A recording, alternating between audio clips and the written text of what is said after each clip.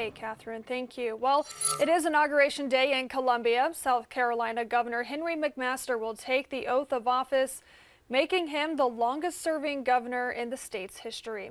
Now, he took the position in 2017 after Nikki Haley resigned to join the Trump administration. Superintendent-elect Ellen Weaver will also be sworn in. The day will begin with a prayer service that's going to start at 9 a.m. That's going to be at First Presbyterian Church, and then the ceremony will take place at 11 a.m. on the State House steps. Fox Carolina will be there to cover it all for you.